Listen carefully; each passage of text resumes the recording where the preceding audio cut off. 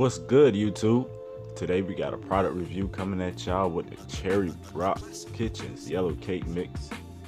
We had a little sweet tooth the other night, so we decided to run down to the organic depot and pick these up. I'll be giving it a shot on doing a little review. But y'all see it, gluten-free, wheat-free, all natural, because that's how we do it over here. You know, we gotta keep it natural. BAM! What more can I say? But yeah, y'all see it coming out of the cupcake tray. You know, looking right nice and moist and whatnot. But Jazz over here crumbling up hers because she decided to put not cupcakes, chocolate chip cookies at the bottom of hers because she real abstract and like extra stuff. Me, I just like my six, nice and plain and whatnot.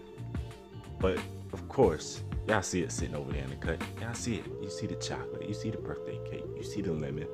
The icings, of course, because you just can't have a cupcake without icing. It just would not be right at all. Even though they were fine without it, they taste kind of like a sugar cookie type thing.